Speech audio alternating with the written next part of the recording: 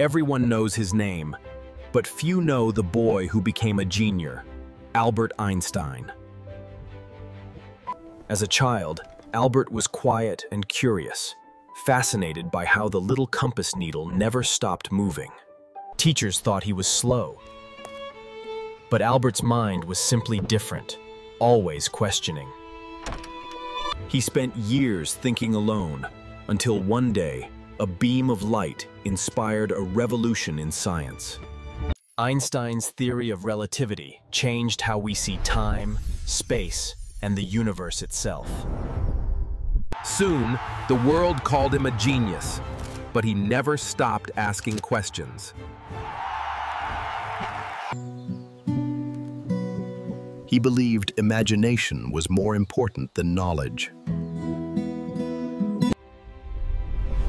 The man who became Einstein taught the world to dream beyond limits.